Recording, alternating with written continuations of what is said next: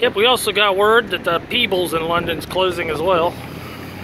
So I'm gonna have to do a Peebles video like Slack and Packing did.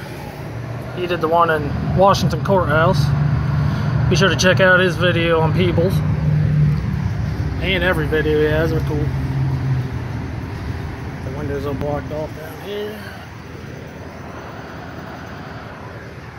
Another Payless goes by the wayside.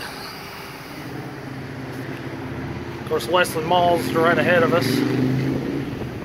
There's Broad Street here.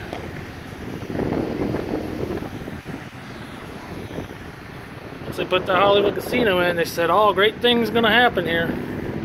Pretty much all they've done is dress up Broad Street with some landscaping and painted a few of these strip centers.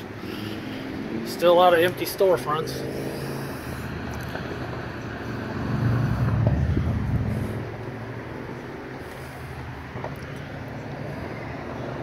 But yeah, that's the Payless ShoeSource.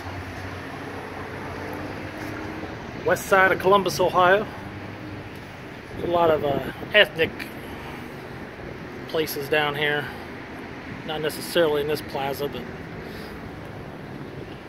we got the back side over here. Take a look at the dumpster, see what we can find.